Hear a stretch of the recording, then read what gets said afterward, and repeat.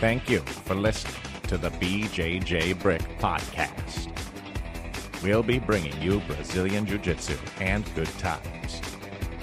We hope to help you get the most out of your grappling ability and meet your goals both on and off the mat.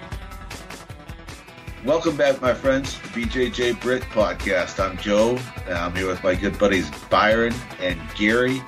This is episode 371, The Art of War, Chapter 4, Tactical Dispositions. As usual, Byron has sent out a long list of scholarly show notes, which Gary and I have not reviewed.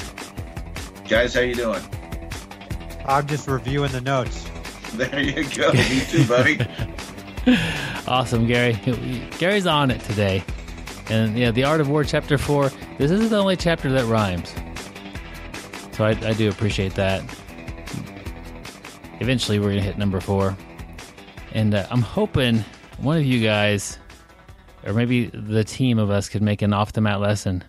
Because I've heard some news that Gary had an encounter with the canine variety. Well, actually, two canine varieties. In that encounter, Gary, would you say your worst mistake was pulling guard? You know, pulling guard left, my private areas open and could have been really, really bad, especially going against dogs. It's already been shredded once before, so.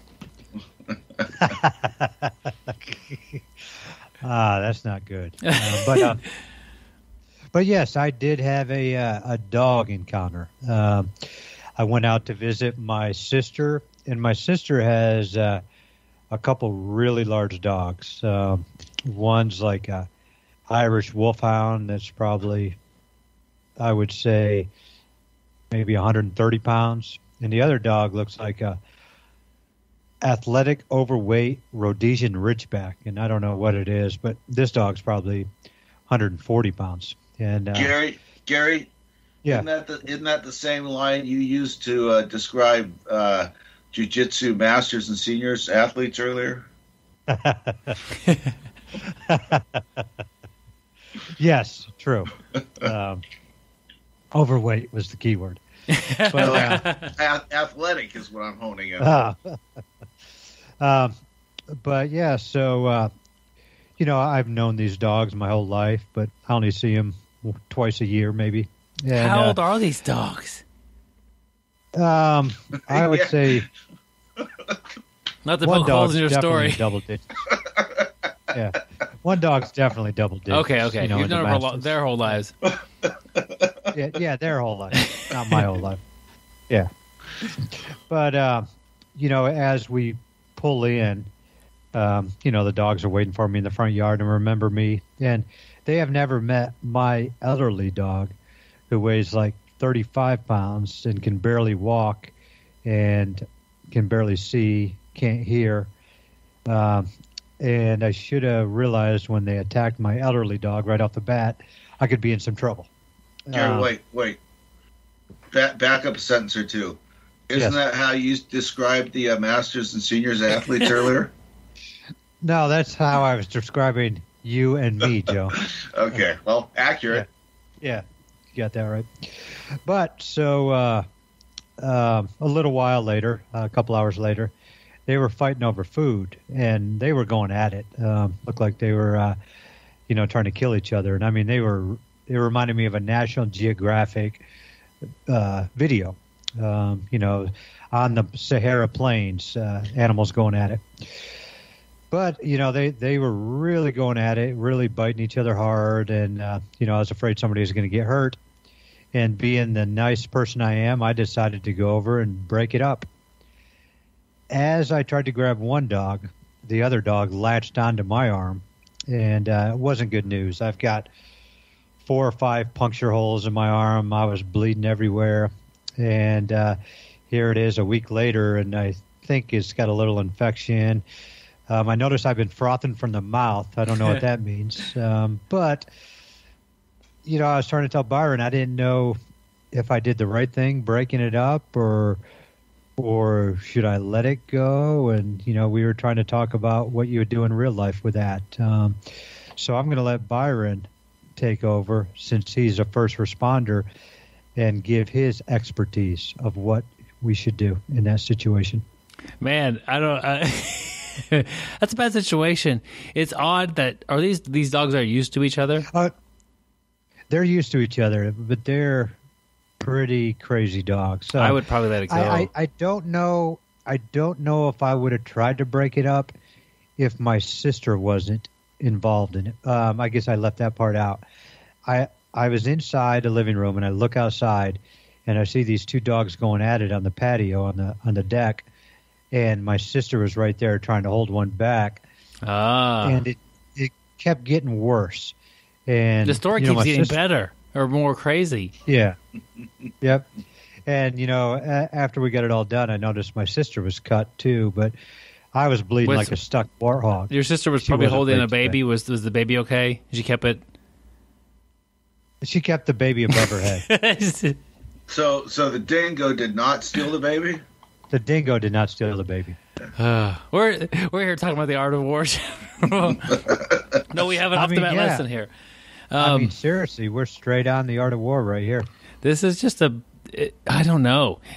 I would assume two dogs that know each other really well aren't going to fight to the point of injury. They've established a sense They were going at it. Though. I know, that's terrible. I have not seen dogs go at it like this.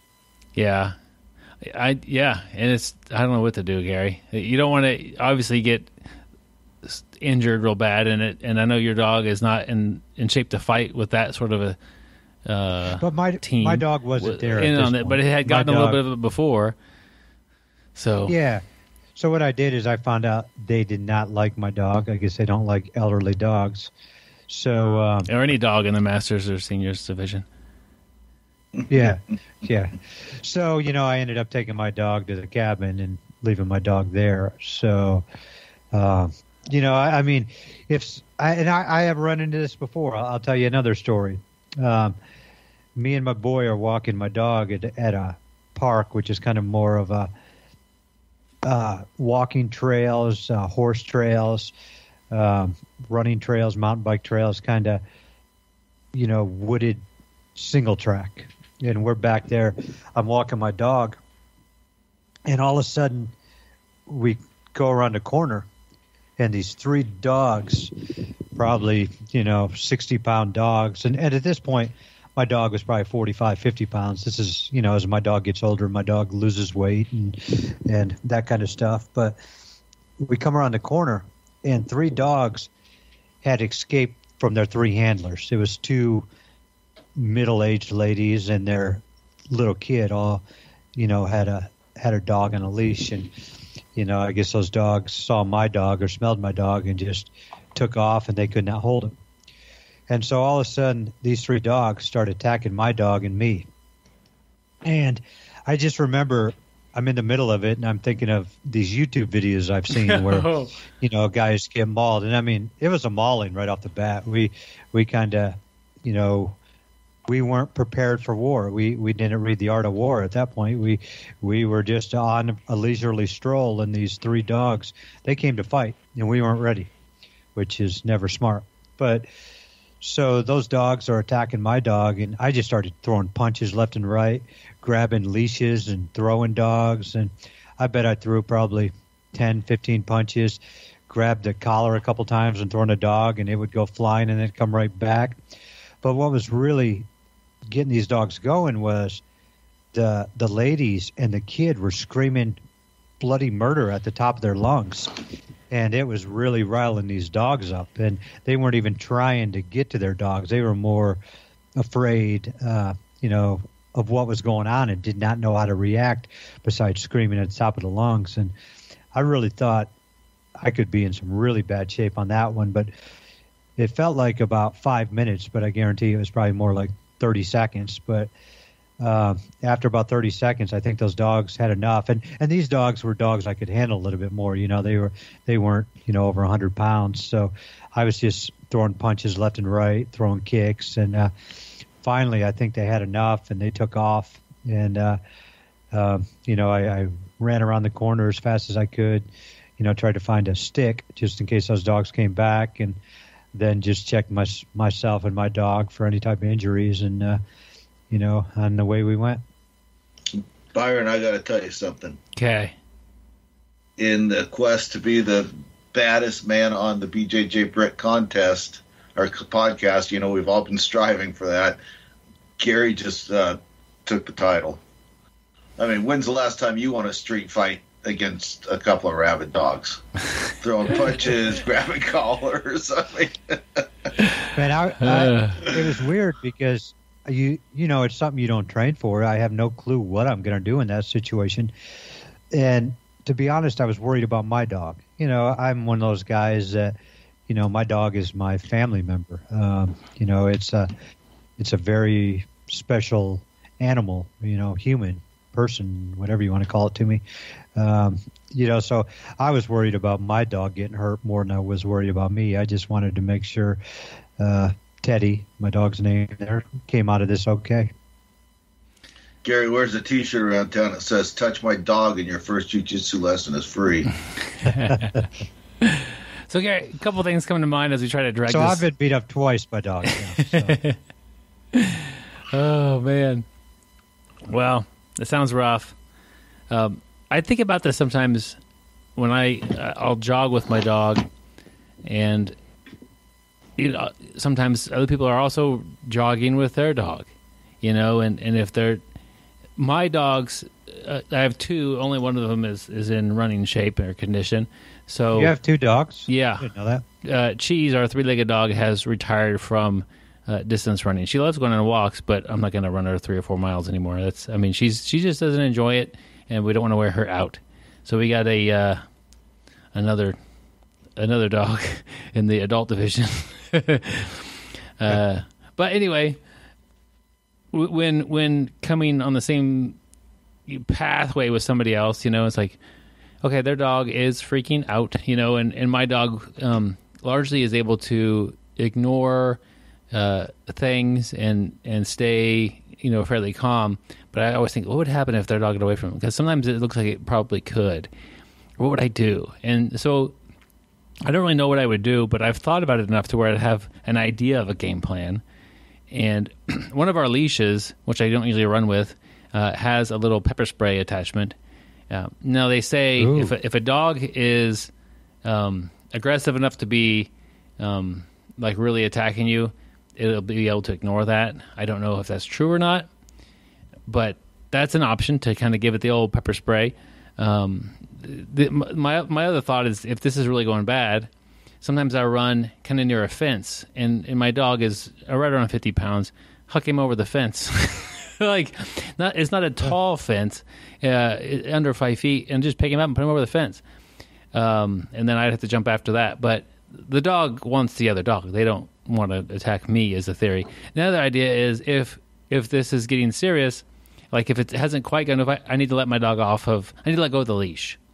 So my dog could act in a way that he thinks is best for him, whether it's roll over on his belly, run. Like one time I was running with Cheese, my other dog, and another dog came approached her, and she ran. She ran all the way home. She lost the other dog. This is back when she had 4 legs, and she ran about a half mile. We were away from the house. She went all the way home. Perfect.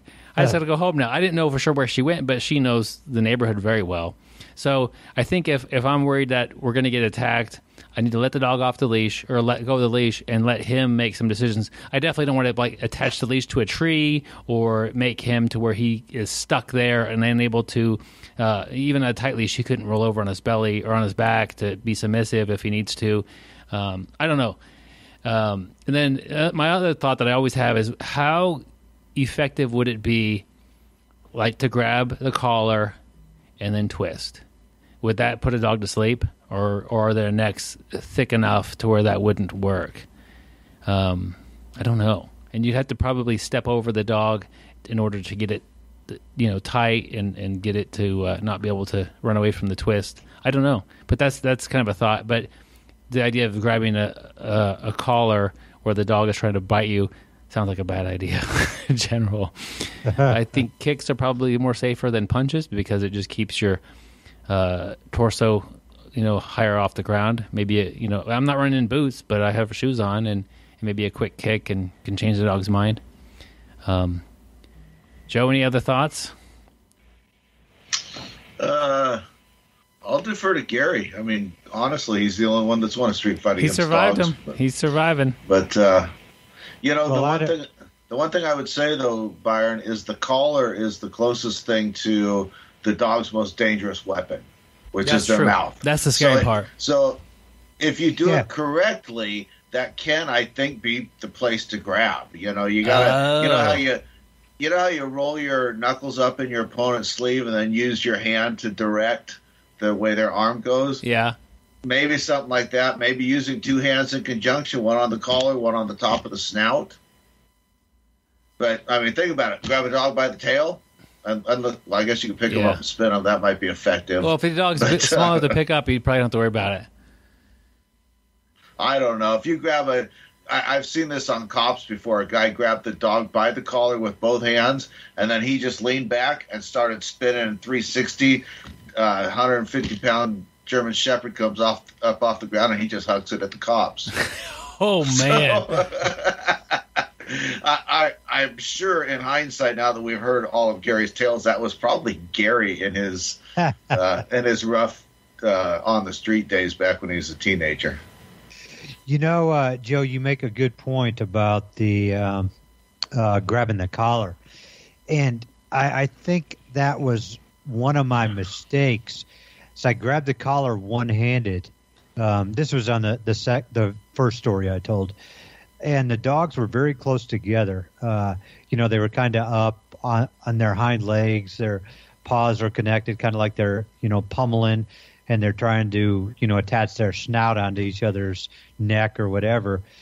But as I grabbed the collar, I didn't grab it from totally behind. I was kind of in between them, so I kind of grabbed the side, which put my arm right in harm's way where the dog just went forward. And I don't know if the dog was trying to bite me or just miss biting the neck. And when it was over and I asked the dog, were you trying to bite me? I didn't get any answers, solid answers. So I wasn't totally sure if the dog was really attacking me.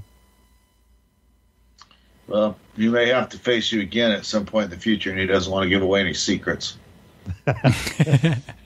I would say an overall thought here is if you're going to be involved with a dog fight, you're probably going to get bloody.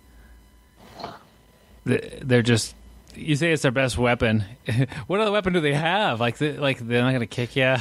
They're not going to... they're going to bite you like crazy. Would you recommend carrying a first aid kit everywhere you go? For you, Gary, personally, while yes. You're walking? For you, yes, Gary. And nobody else, though. But you seem to be... Also, guys, Gary has not revealed the fact that he runs around with one of those links of sausages all the time. Well, in his pants. It's a big link of sausage. Well, yeah, you could say that, but that's not accurate. But that's, I mean... You could say that, but it'd be a lie. Yeah, there you go. All right, guys. That wraps up our off the mat lesson. And I don't know what lesson we got out of it. Don't fight dogs. Don't. But what do you do if the safe. Dog attacks? Yeah, I think it's positional related. Like, what about? Don't bring your dog. Like, you didn't know that, but after that, you didn't bring your dog back. You were done with that, right? Yeah. And they were attacking each other, which is nothing you could. I mean, that's your sister's problem. Like, and you could help, but like that's really weird that two dogs that live together would be in a fight that bad. That's weird. Food aggressive. She needs to probably feed them in different rooms, or feed them a full meal to where they're starving. I imagine dogs that big eat a lot of food. Oh, they eat a lot of food. Yeah, they're not starving. Gary, at this point, for you personally, don't eat in front of those dogs. You're gonna get them killed. Okay, I'll take that. You don't need to the heart. third attack, man. You only get to survive so many dog encounters, and you've already done it a few times. Yeah. I was going to say not very many people have had 2 dog encounters. Next time we'll ask you about the time a cougar attacked you. I think I won the first one, but I think I lost the second one. So I'd say I'm 1-1 in dog fights. 500 average in dog fights is pretty good, I think. But there's more than one dog at each fight, which is confusing as well. Yeah, I don't know. Yeah. I don't know how the math works out.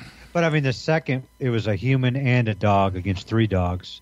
And the other one, it was a human trying to break up 2 dogs. Gary, So I don't even know if the first one was a dog fight. you're or being if it very was humble and calling yourself a human, man. I mean, I've seen you out there. And sometimes you're just amazing. Why, thank you, Byron. Wolverine. All right. Hey, guys, let's talk about Chapter 4, Tactical Dispositions, The Art of War. And I've got this broken down into a couple of main ideas, and we're going to grab some things from other chapters as well. But we're not going to read the whole thing for you, but I'll jump to line 2 of Chapter 4, and it's to secure ourselves against defeat lies in our own hands. So if you get defeated, or to secure yourself against defeat, that's up to you. But the opportunity of defeating the enemy is provided by the enemy himself, or theirselves. And I think of this as like, okay, evaluate yourself, have that evaluation, the evaluation of your opponent, and then look at those 2 different things and see where the opportunities are for a victory. It's not just about how good is your game. It's like how good is your game against which your opponent is bringing. If you're a guard player and you're up against a substantially better guard passer than you are player, you're going to have to change it up a bit and maybe play a different type of guard, or maybe try to put him in that position where he's now playing guard, or maybe you avoid that altogether and you turn it into a takedown battle that the first 2 points wins, and that's all that happens. I don't know, but being able to compare your game and their game, but I guess I'm kind of getting a little off topic. Like the ability to not lose is in your hands, but the ability to find a place to win, you have to look at your opponent and see what they're giving up or what their weaknesses are. Does that make sense? I think he's saying the same thing in both statements. He says to secure ourselves against defeat lies in our own hands. In other words, we're in complete control of whether or not we lose. If we lose, it's because we made some sort of a bad tactical decision or we made a mistake. But then he turns around and says the opportunity of defeating the enemy is provided by the enemy. In other words, it's the exact same thing. We're probably not going to win this unless he makes a mistake or some sort of an error and we capitalize on it. So I think, when this comes to jiu-jitsu, we're responsible for both winning and losing, but it's especially if you're a competitor today, the brackets are tight and the difference in skill level between 2 opponents is almost non-existent. You have 2 very equally skilled opponents, and the victory is often going to come down to which guy makes the first mistake. I like that, Joe. And, you talk about the second part of that. The opportunity of defeating the enemy is provided by the enemy itself. And here 3 weeks ago, I went to visit my in-laws. They just moved to Gettysburg, Pennsylvania. And I'd never been there before, so the second day I was there, I decided to go check out the battlefield.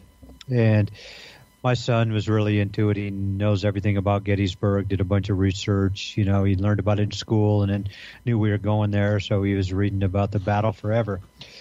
But, I think about that battle right there. And, just a couple places I went in Gettysburg and, hearing about it. Can you hear me, Byron? Yeah, I was trying to get my dog's been kind of barking, so I've been trying to get her to be quiet. Oh. I'm excited that your son is interested in history and doing that well. Keep going, Gary. Yeah. Wait, real quick. That was my first thought, too. It's what a good kid, man. Yeah. Well, you'll love this story. Like he when he gets onto something, he studies it like crazy. But I remember he told us before we got there, he's like, hey, there's no need to get a tour guide. He's like, I know everything about it. And to be honest, we did not get a tour guide. He knew all the different spots. But kind of going back to that story about the enemy defeating itself, just a couple places we visited. One, and many people have probably heard about Pickett's Charge, where they charged up Seminary Hill.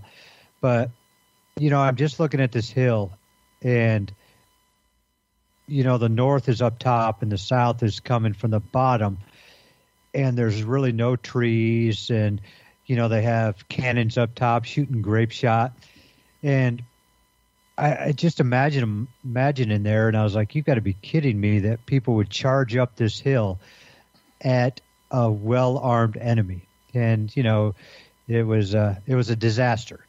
And then there's another part a couple miles down the road called Little Round Top, and it's a little mountain hill, I don't know what you want to call it, with rocks everywhere, which gives you good hiding spots up top, and no trees. There were trees on the backside, but not on the front side.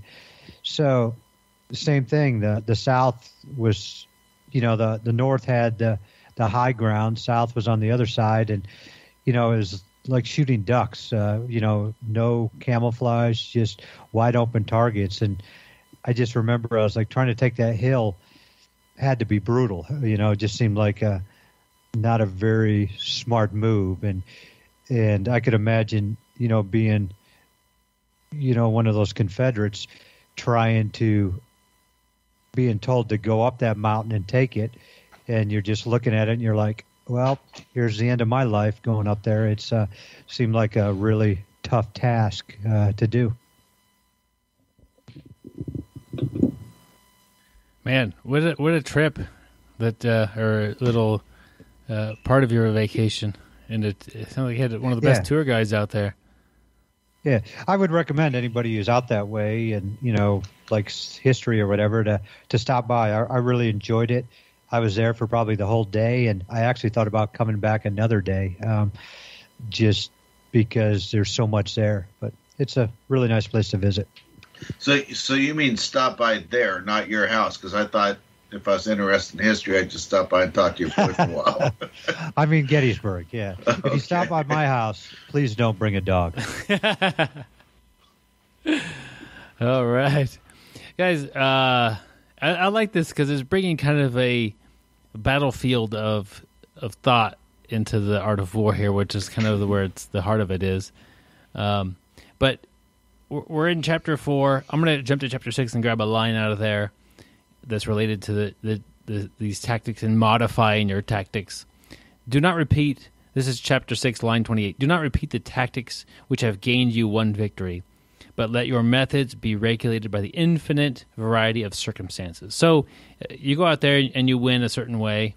Don't think that's the only way you could win. You need to, yet again, be able to evaluate your opponent, and we're doing this a lot of times live. Some people are able to go out and research opponents and figure out what they're good at and adjust accordingly. But most grapplers, are going out there, shaking hands with somebody they've never met before, and the match starts. And you've got a few minutes, really, to figure out a part of their game that you could capitalize on. And that's an impressive thing to accomplish, to meet somebody and figure them out, find the hole in their game, and exploit it, tap them out. That's crazy. If you think of an actual tournament, you're going to face several different types of players. Like you could have your game plan, but how does it match up against a top-level wrestler? How does it match up against somebody who pulls guard and they're playing the type of lapel guard, or somebody who pulls half guard on you or puts you in your half guard right away? Like there's so many varieties of game that you'll have to encounter and either put back in your game or adjust yours to fit theirs. It's pretty difficult, not just statistically, but it's an impressive feat to win a tournament because of the variety of opponents you're facing. If all your opponents were the same, you could adjust accordingly, in training, and then you'd be good to go. Back in the day, I think I was a purple belt maybe. I did a tournament up in Topeka, Kansas. There weren't a lot of tournaments like there are now, so it's like my annual outing for a tournament, and a road trip with the team, and between my weight class and the absolute division, I had racked up several wins, all by pulling guard and getting a loop choke rather quickly. From what I remember, this is years ago, but from what I remember, it was pretty much the same thing. I pull guard, I grab their collar, and then once they break posture a little bit or whatever, I got my loop choke, and it was pretty fun. Loop choke after loop choke after loop choke, and everybody started to kind of key out on this until I get to the absolute division, and then the last guy who also cleared out his division, and we start the match, and he pulls guard. I'm like, damn it. Whatever was working for me then isn't going to work now because I can't do my move because I'm on top. And I did lose that match. I don't know how. I don't remember that at all. But it's just like, that looking back, he did the perfect thing. He just took away my best move. And he didn't know that was my best move, but it was definitely the move that was showcased the most. And it was like a brick, like I was hitting it a lot. And he figured out, hey, I could just avoid this by pulling guard first. So that's my example of not adjusting my tactics based on what was in front of me. Hey, Byron, I didn't know they had absolute in the kids division. Oh, yeah. They call it the big kids division. I was going to say, you cleaned out the big kids division. But we all have our favorite techniques. But if you're trying that and it's failed once, it's failed twice, look for that opportunity to maybe do something a little different. What do you do when your teammates that the techniques don't work on? What are your plan B and C that might work? That's kind of what I'm thinking on that one. Yeah, I was thinking this is a good thing for people to consider and evaluate if they feel that their jiu-jitsu has hit a plateau. After years and years of reading articles on the internet about jiu-jitsu, reader or listeners' comments on the brick, you see over and over where the story is kind of similar. I came in, I did jiu-jitsu for a couple of months, and I found a game that was working, and now it just doesn't seem to work anymore. So what am I doing wrong, or what's the problem? And the reality is, you're just in a little pond with all the same fish. And if the thing you stumbled upon that worked real well for you was, a takedown to top side control and then submit from there, or pass and submit from side control, your teammates start to figure it out. And it's not that your game is not good anymore. You're just doing the same thing over and over and over, and it becomes easy for people to defend. Yeah, which in turn will make your offense have to adjust and get better. But yeah, it is frustrating to hit that kind of a stall, and your training partners have figured you out. Yeah, but you're talking about it's frustrating, and man, I just wish everybody. I used to get in that point. Now I get frustrated, and I know there was times I thought maybe this sport isn't for me early in the career, but I love it. I mean, I absolutely love it when something like that happens now. It makes me adapt my game. It makes me figure out a new way to get to that point. It makes me figure out how to defeat my opponent who has now defeated me. For me, it's just so fun. I'm trying to figure out new ways. It's like a brand new puzzle. I can think back to my mom. She just loved to do crossword puzzles, and I'd go down to the bookstore and get her a New York Times crossword puzzle book, and I'd drop it on the table, and she would just run at that thing like you wouldn't believe, having so much fun. And I just love trying to figure stuff out, and it just makes my game that much better. I have to evolve. I can't just stay stagnant. And it's so rewarding when you do figure it out. And, it's a blend of, using your body and mind. That's what I love about this sport so much. Your mind comes into play a lot. So what you're saying is when somebody appears to have figured out your Achilles heel or figured out a guaranteed way to win you get excited like, hey, they just gave me a brand new opportunity. Yes, sir. And you just won the internet. Yeah, I used to not think like that, and for some reason I all of a sudden changed, and I can say a lot of it is rolling with Byron. Me and Byron have rolled forever, and we don't roll that much together anymore, but we were always kind of about the same skill level, and one of us would figure something out and just dominate for a little while. Then one of us would figure that out and dominate for a little while, and we just kept going back and forth for years. And that's when I really, it was just neat. It really progressed my game. And I don't think I would progress as much if somebody didn't shut that down. If my training partners didn't, they see the same thing every day and they figure out a way to shut down. And, but for me, it's a great learning experience. That same example, Gary, is I'm working on my body lock pass, and it's going pretty good. I'm not, I wouldn't say I'm proficient at it yet, but I'm enjoying the process of getting it, and I'm trying to take my time and to do the pass correctly and to really kind of control that part of the session. But that being said, usually Gary will sweep me when I attempt it on him, and he has swept me more than anybody in that process, and he's probably swept me more than everybody else combined. Like he has something, and we talked about what he's doing, but nobody else is doing this like he is. And like Gary said, we don't roll a ton together, but he's definitely got the key to this problem. See, that's what it is. It's perfect because you're rolling with your training partners all the time, and they know what you're doing. They see what you're doing. And me, I'm a different style, and we don't roll together that much anymore. So, not only are you seeing your regular people, then you're branching outside of your regular school and rolling with me and seeing different stuff. But for me, my training partners don't really use the body lock pass, and I'm not a body lock pass person. So it's great. So all of a sudden I see stuff that I don't get to see too. Like an easy sweep.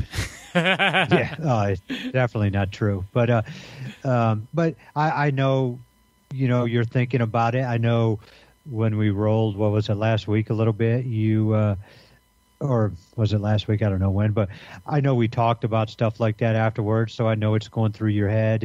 It's going through my head. I got a training partner who's been picking your brain a little bit he wants to get better at body lock passing. And like I told him, he's asking me about body lock passing. I was like, I'm the last guy to talk to. That's not my game.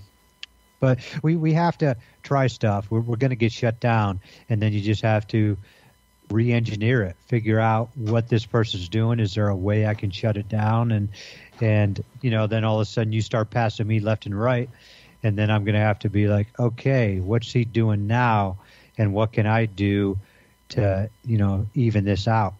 Yeah, but definitely I'm not going to not try the body lock passing you, because I do know next time I try it, I'll probably not succeed. But it's definitely like that's not the process that's not what I'm doing. I'm trying to get better at it, and so doing it to you is the perfect opportunity for me to adjust or to talk afterwards and see what happened. Yeah, and isn't it so rewarding? You're trying so hard. I can't pass Byron's guard, for a month, and we talk about it, and I work on a little bit of stuff, and all of a sudden I'm in his guard, and I get a pass, even though I probably get swept back real quick, but it's just rewarding. It just those are the little things that keep you going. I know a lot of people talk about stripes and the next belt, and nothing wrong with that at all. Those keep you going. But for me, it's the little victories, and I will call it a victory, even though we're rolling in the gym. But just little things like that where I'm learning. For me, every time I learn something new, that's a little victory for me. Yeah, guys, let's make a little bit of a move here from the first kind of main topic of modifying your tactics, and then in this chapter he talks about defense versus attacking and standing on defense. So chapter 4, line 6, I kind of feel like I'm doing a thing out of a Bible, like you guys, everybody turn to Luke, and then they say the chapter in the anyway, line 6. Standing on the defense indicates insufficient strength. So if you're being defensive, your strength is probably not sufficient. Attacking indicates a superabundance of strength. And we're clearly not just talking, not even Sun Tzu, like strength-wise, but like, what's the strength of your position? What's the strength of the situation? It could be based on skill. It could be based on, cardio or actual strength or mental. advantage or some other. It could be something I'm not even popping into my head right now, but like some significant advantage is the strength we're talking about. So if you're needing to be particularly defensive, you've lost that category. Like skill is the easiest one to think of, even more than strength. If you are rolling with somebody who is substantially higher skill level than you are, you're probably playing defense most of the time. And even if like I remember rolling, with like Jason Bircher back in the day, it's like if I'm going to try to survive this 5-minute round, I don't get to attack at all. Like I will be defending solidly, but as soon as I attack, I open up. And same thing with Gary a lot of times. Like when I try to attack Gary, I get submitted. Try to hold him back a little bit, and it's not so bad. Like it's just being more defensive as far as being a little bit insufficient in some categories. So you have to build the defense, and you think of it like it takes less force to defend a position in war than it does to attack a position. So if someone's got a wall built or a castle and they've dug in, that sort of thing, it takes less of a force to do that than it does to actually attack those fortified positions. You guys have any thoughts on the? I think it's fairly true as far as with jiu-jitsu. If you are unequipped to deal with the person in front of you, you're going to be more defensive, and that will potentially let you last longer. I would agree, but I think there's sort of a fine line between being defensive and maybe being a counterpuncher kind of thing. Raw aggression from one side or the other doesn't necessarily tell you who's more equipped to win the battle. Yeah. So sometimes you have people that play sort of a defensive game, but sometimes they're good enough that you think you're in control of the action, but really they are. And they're just leading you down a path that's going to lead to a mistake, and they're going to capitalize. Yeah. I've been tricked by my coach before. Who hasn't? You think you're on offense, the next thing you know, you're being triangled or something. So it seems like if you are rolling with your coach who is going to tap you out, like that's what they're wanting to do. If you are just more defensive, you have a better chance at not getting tapped out, or maybe adding a minute or two to that. Now, it's not great jiu-jitsu. It's not necessarily even good learning for you, although it's important to learn how to be defensive. But if the goal is to not get submitted, to go on attack is a bit risky. I mean, you could also win that. You could be in a tournament and just know that you can't deal with this guy, and you happen to get a standing guillotine and you get the win. Like, that's cool. But see, that's how my coach wins. Is he gives me the impression for a minute that things are sort of equalized a little bit. And if I just get a little more aggressive, I'm going to be able to get this pass or lock this submission up. And he kind of goes into the defensive mode, but I'm not the one in control. It might appear that way. Like if my wife is watching, she might see portions of a round where I'm rolling with my coach and think that I'm in control. I'm forcing him to defend, but he's actually leading me down a path that's going to end up with him countering something and submitting me. Yeah, but how does he need to do that, or could he just lead you down? He doesn't need. He can. He doesn't necessarily need to. Yeah, that's the thing is, it can look one way but actually be another. Sometimes. People think jiu-jitsu don't be like that, but it do. I play a pretty open style of grappling a lot of times with my training partners, and somebody will have mount on me, and it will be 30 seconds left in the round, and I'll think, well, can I submit them within this 30 seconds? And then it's going to be a lot of work. I've got several things to do besides escaping mount, but that's a fun challenge sometimes. It's like, I have to be super offensive, and I realize that from this position, even attempting to submit them, like obviously not from bottom mount, but to escape and add a submission onto that is a high risk situation. But it's really fun jiu-jitsu. We can look at this in the reverse, where the ability to successfully attack somebody is often the result of a dominant position and achieved by that super abundance of strength, and you can substitute strength for any other thing like skill, speed, timing, knowledge, whatever. Like, that's when you have the ability to attack or attack at will, when you've got a big gap in a category or two. I've always had trouble with the guys who just attack. I think I'm getting better, and I'm happy with my game, and then all of a sudden I start rolling with somebody who attacks first, but just attacks. I may get out, but while I'm getting out, he's already planning that second attack. I escape that. That third attack's coming, and when I'm always playing defense and just I'm a step behind, or that person gets the attack first, and that's kind of why I like that line and chapter that you were talking about, because that's always been my Achilles heel, the guy who just attacks.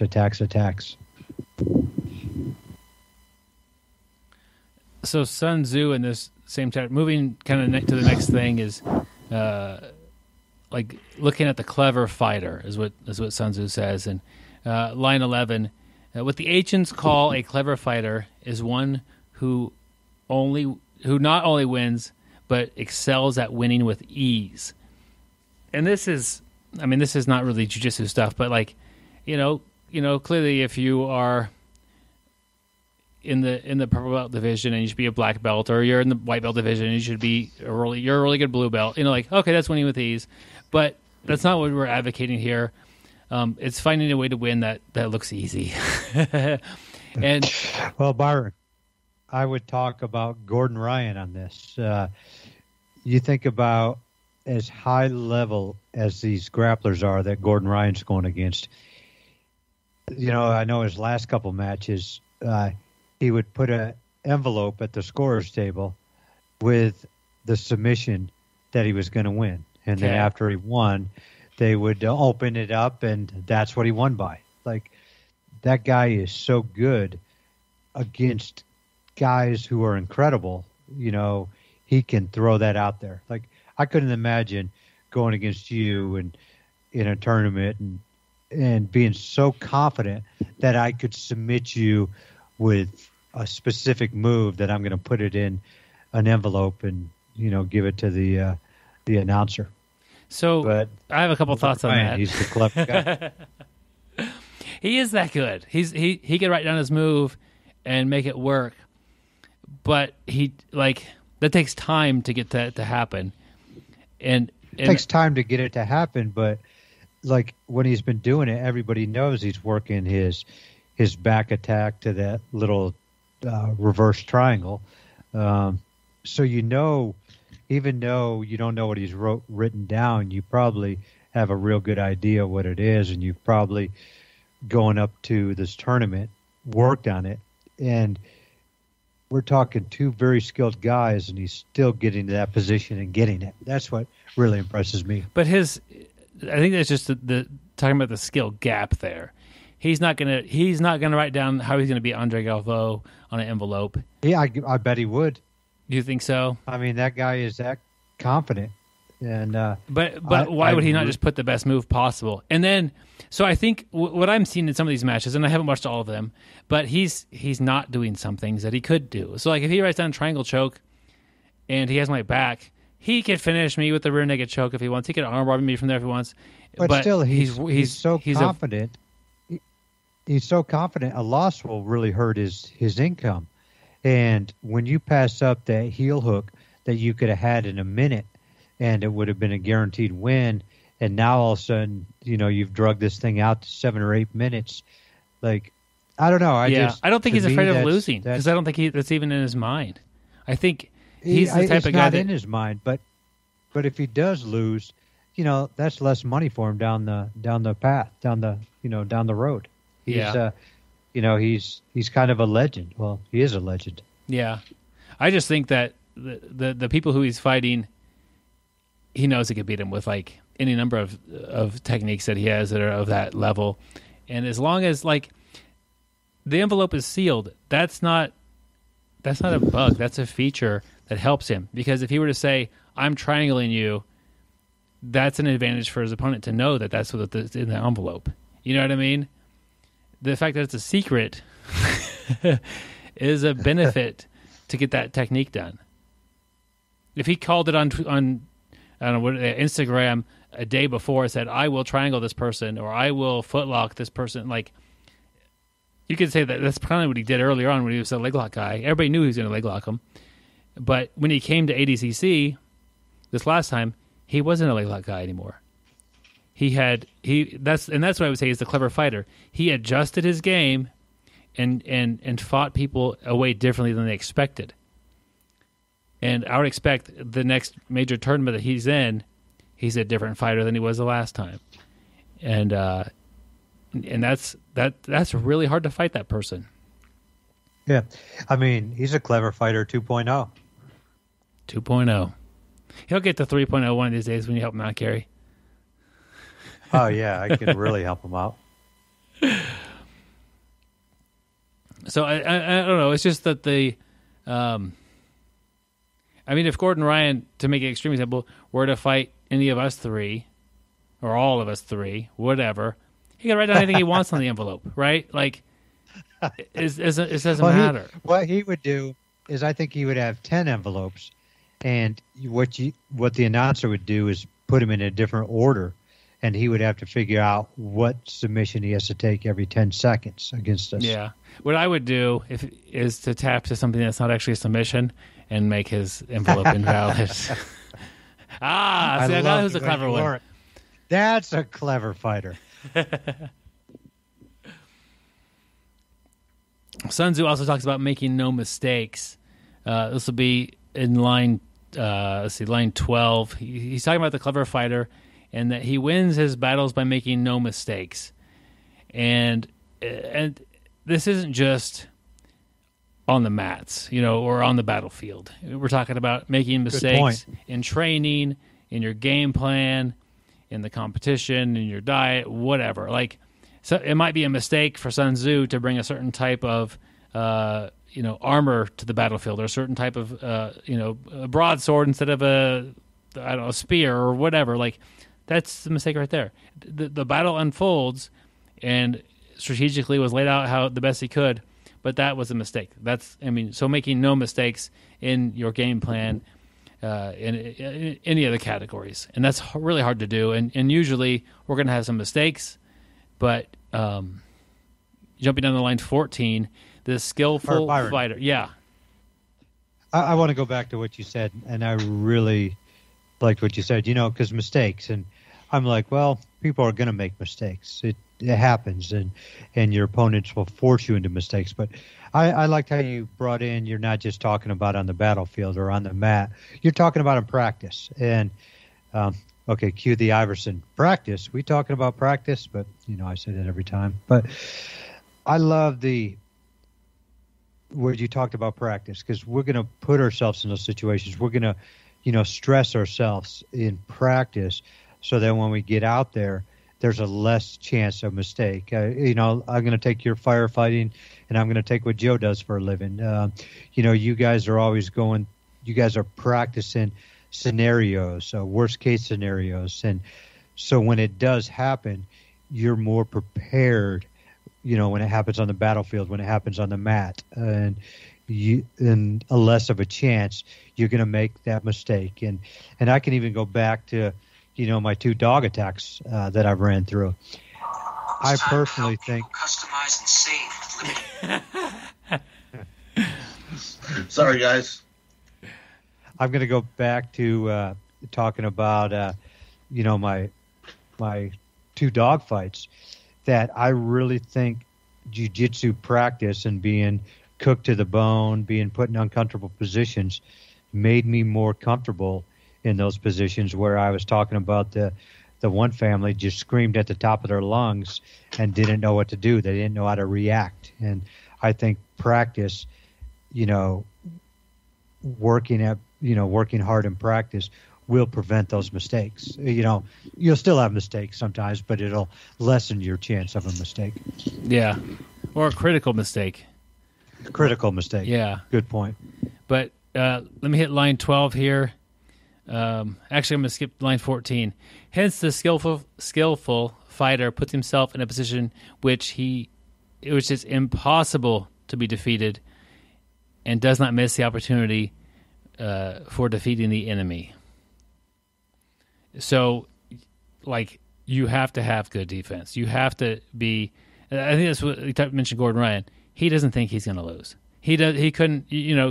Hop on his back. He's still going to win. Like. That's where he's at with his defense. You're not submitting him. And then he's able to write down a submission and do it and apply that because, whether this match happens in 30 seconds or 15 minutes, he's confident that he's going to figure out a submission out and get it, and find it on you. So make defeat impossible first and then find that place to win. Our buddy that we've had on the show, Roy Marsh, a couple times, he posted something on Facebook the other day, and I was just looking it up right now. His little quote, "This is my entire philosophy, and yet it's so alien to so many people." And what he just posted a quote from a guy named Aaron LaPointe, and Aaron said, "Words of wisdom from Carlson black belt Mario Sperry. No matter what happens, I'm happy to be on top. When I'm on top, my goal is not to pass his guard. It's not to submit him. It's not to get mount position, nothing like that. What I want is to make him tired." And, when you're on top and you're smashing, it's really tough to be defeated in that spot. You got that. We've always rolled with a guy who's got that really tough top game, and he's just making me tired. He's making it harder for me to escape, and there's not very many submissions, when you're fully mounted. So I thought that quote went kind of good with what we were just talking about. Gary, I think that's awesome. So we're talking about the skillful fighter, and just have a kind of a closing thought here is that it's ridiculous to just be like better than everyone all the time. Yeah, I'm going to be better than them. I'm going to be stronger, faster, more skilled, more knowledge, experience, whatever. Like, that's not real. That's why we do jiu-jitsu, because it is hard. We're going to have some losses. We're going to have some things go not our way. But I would also say that the skillful fighter will take a loss and turn it into an advantage long term. They will learn from the tough lessons. True. It's obviously different in the art of war when they're actually going to war, and like no defeat is acceptable. If you're going to have 10 battles, any one of those, if you lose it, you die. Like, okay, you can't lose any of these 10 battles. But if you are wanting to get better at jiu-jitsu and you're wanting to compete a lot, and you have a match that would be a tough match, and you say, "Hey, no, I'm probably going to lose this. I'll pass on this one today." Go out there, as long as you don't get injured, and get that experience and get that lesson, and in a month or a year or 5 years, that match will have adjusted your jiu-jitsu in a positive way, hopefully. So I would say the skillful fighter learns from both victory and defeat. So that kind of yeah, Gary, let's hear it. I was just going to say, I think it kind of goes back. I don't necessarily like to say defeat in training, but it kind of goes back to what we were talking about. I've been sweeping you left and right, and then you figure it out, and the rest of the training partners figure it out, and then I have to learn from that and get better at that position. And, it's just so cool when your whole team is like that, and we're all just pushing each other to get better. And then when it does time to step on that battlefield, we're a little bit better than we were last time. We've trained all sorts of positions where when that stress comes, we're going to there's a less chance for us to make that, as Byron said, that critical mistake. Joe, he's talking about sweep me left to right. That's not accurate. It's basically always to the right. Yeah, I've been watching it, and it's I got some work to do, my friend.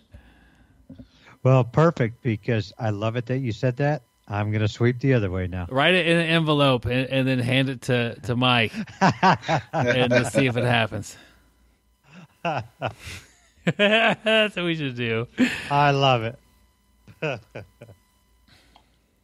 Well, hey, Joe, did we lose you there for a little bit? Is that when you came back on? Did we lose you?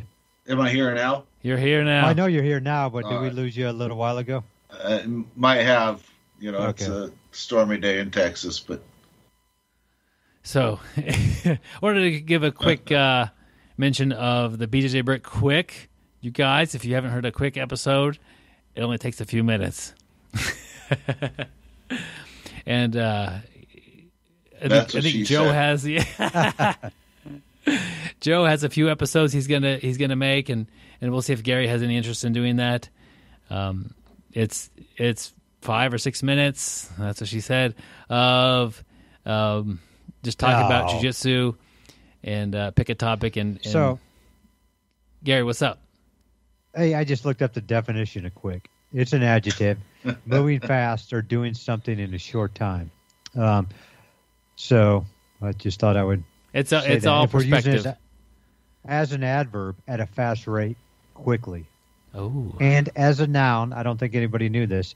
The soft, tender flesh below the growing part of the fingernail or toenail. that's your quick. I did not know that. Yeah. So when you cut your dog's nail, back to dogs, you don't want to cut it I'm not into going, the quick. Byron, every time you talk about dogs, I start foaming at the mouth. So please stop. But if you cut your dog's nail and it hurts them, you have cut into the quick, and that's way too far. So Oh, is that what that's called? yeah. Okay. So, anyways, to end on a dynamite topic like quick. But Gary, record a quick episode. Send it to me, and I'll send I've been it meaning to. I've been meaning to record one. I've just been. I've been extremely busy here. I the know you last have. I'm just 3-4 giving you a hard weeks. time. Yeah. But, no, I will get one out. But it's really kind of fun to sit down and record half a dozen little things. You know, just I put my phone on a little timer and I hit go, and when it hits about 4.5 or 5, I start trying to wrap it up. But sometimes I haven't got close to wrapping it up, and then I pause a second and then record another one, and back to back. And yeah, it's been a little fun experience, and we'll see if we keep cranking these out. I say we, but I know Joe's got a couple on the way.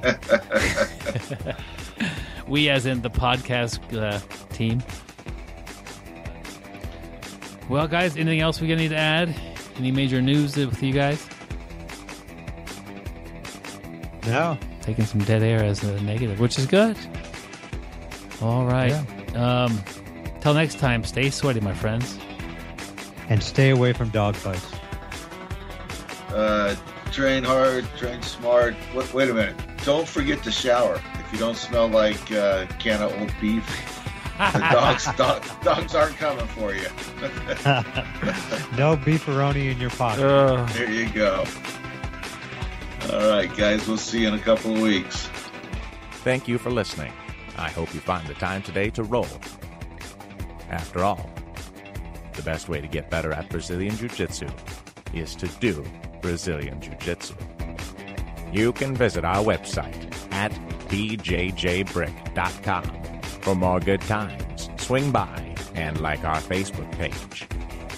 Our email is bjjbrick@gmail.com.